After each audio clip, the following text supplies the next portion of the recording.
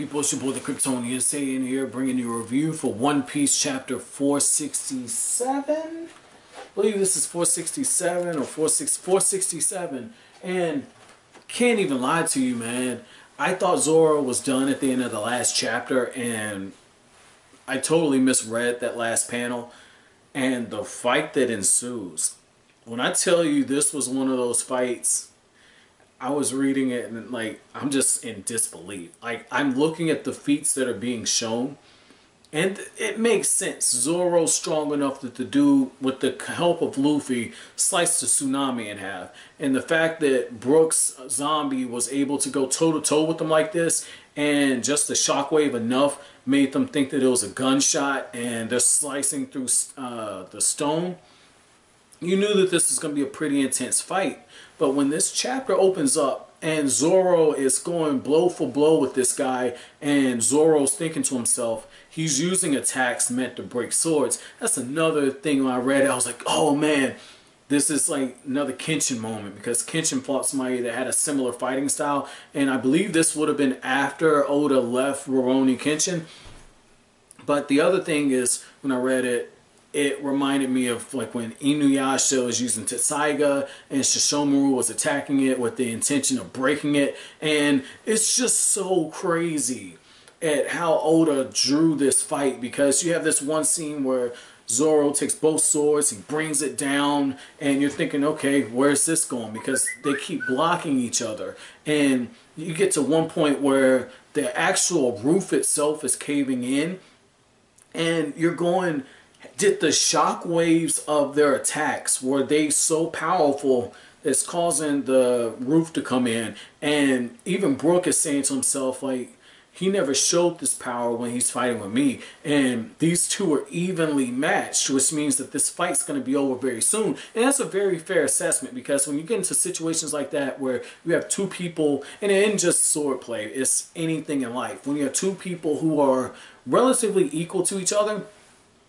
and they're in some type of competition, whoever is the more skilled one, if we put everything on the table and say all things are equal, whoever is the more skilled between the two and has those intangibles that you can't teach, it's going to be the one who comes out on top. And that's what happened with Zoro.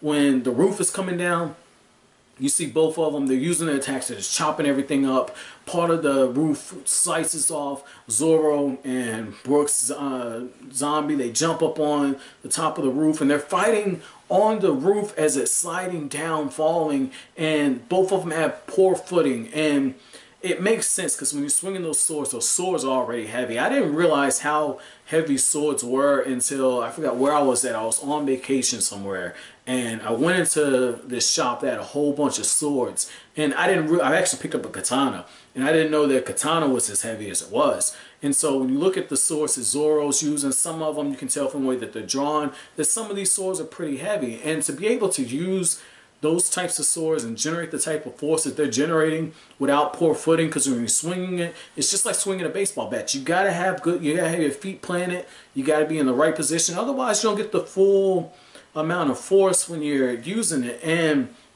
when Zoro is looking around like he's on the other side and he's chasing them, and they're continuing to swap blows up there, you get this one moment where Zoro's jumping up in the air, and they had just got done blocking each other's attacks. Zoro goes in, uses the one sword style Phoenix, I want to say it's Phoenix Blaze.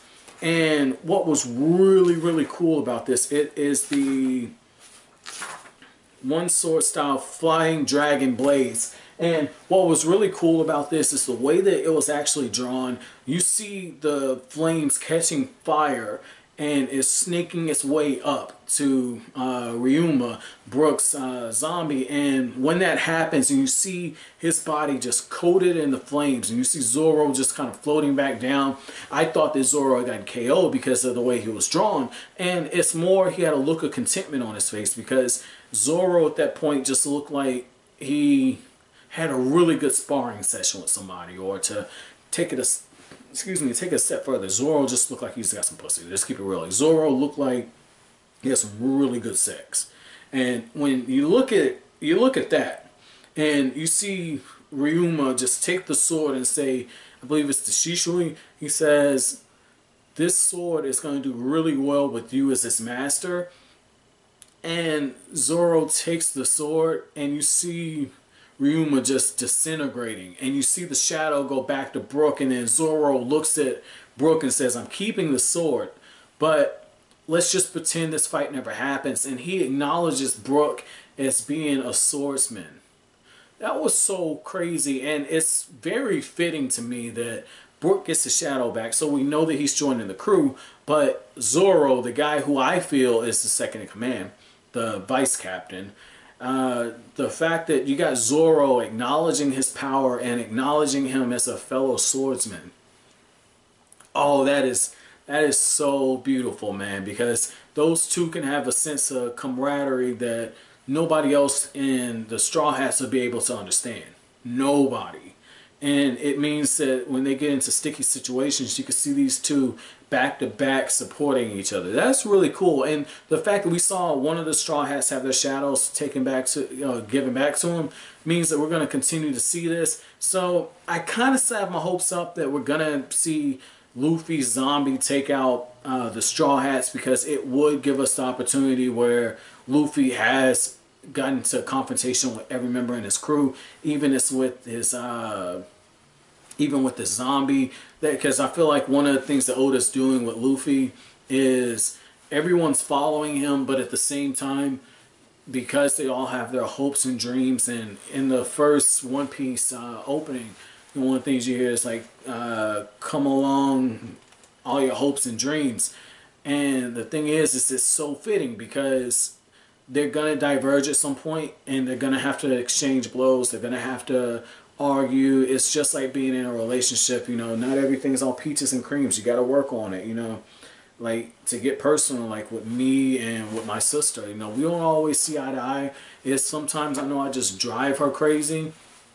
I know that she definitely drives me crazy at times, but because there's a willingness to communicate, and because we understand that, like, we're both a work in progress, whenever, we have those moments where we have the dust up, we're able to move past it, though there is a period where there is some resentment, and it's because you're growing. And I feel like that's one of the interesting things about One Piece, is that Luffy's continuously growing as a leader, and you're seeing it in his interactions with his crewmates. So I'm really interested to see Luffy's reaction to his zombie beating up on his crewmates. I'm really interested to see that. But overall, this is a really good chapter, though, man. My chapter question to you guys is, if you were Zoro, would you have given the sword back, or would you have kept it? I'll be honest with you.